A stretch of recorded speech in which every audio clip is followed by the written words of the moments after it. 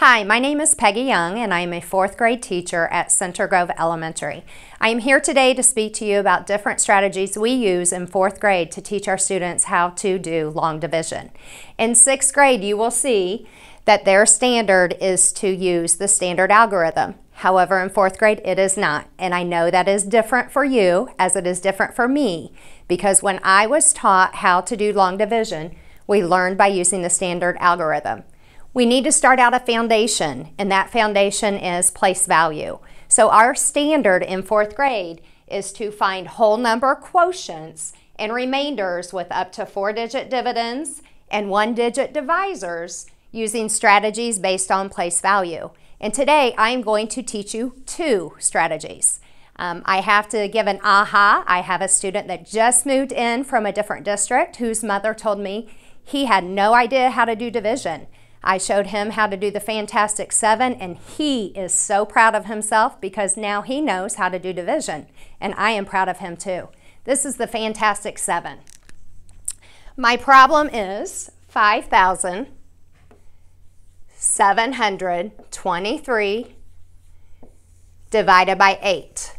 The Fantastic 7 is, I'm going to bring my bar down, and I'm going to think of multiples of 8.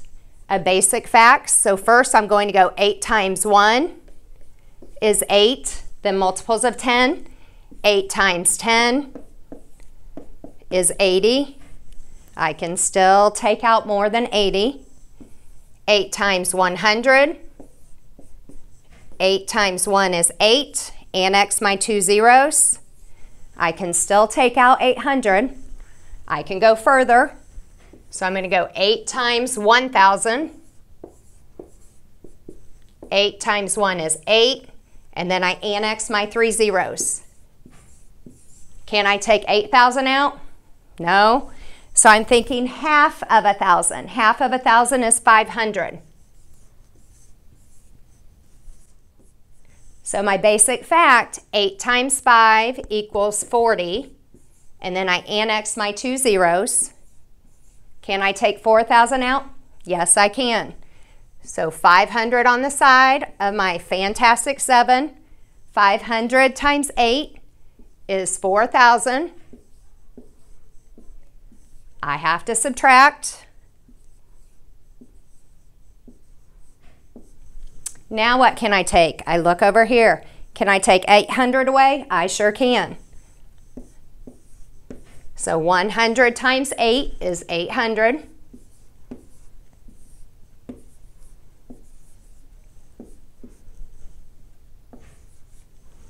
So I still have 923 left. I can take another 100 out.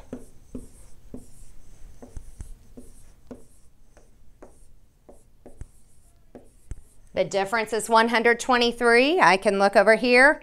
I have 8 times 10.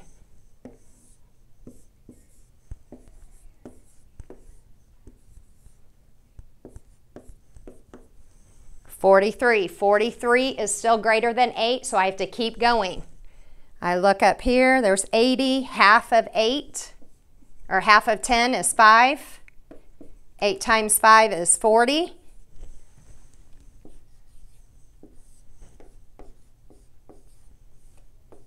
The difference is 3, which is less than 8, so that becomes my remainder. I have to add up all my partial quotients here.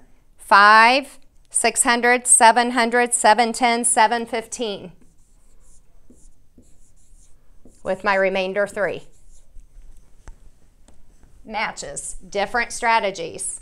My next strategy is called the box strategy.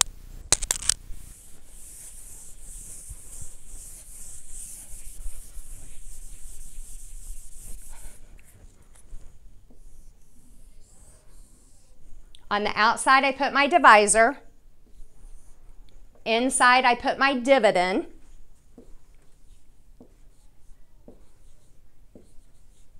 And it is actually the same process. So out to the side, it's guess and check. So I can go 8 times 57. 8 times what is close to 57?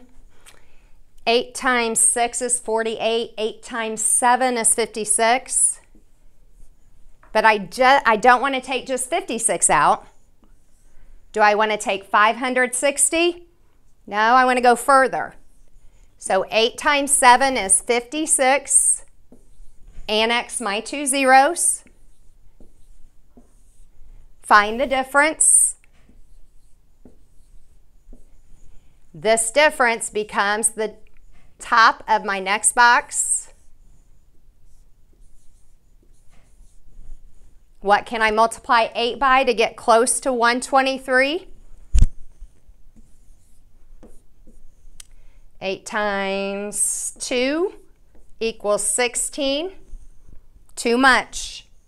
So 8 times 1 is 8. I want to take more out, so 8 times 10 is 80. And I forgot something. We need to put 700 up here. How did I get 80? Multiplied it by 10. 10 times 8 is 80.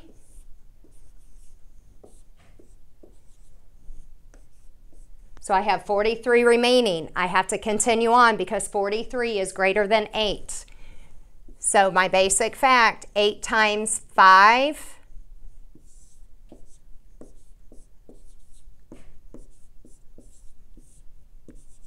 is 3 less than 8. Yes, it becomes my remainder. So I add 700 plus 10, 710 plus 5, 715, remainder 3.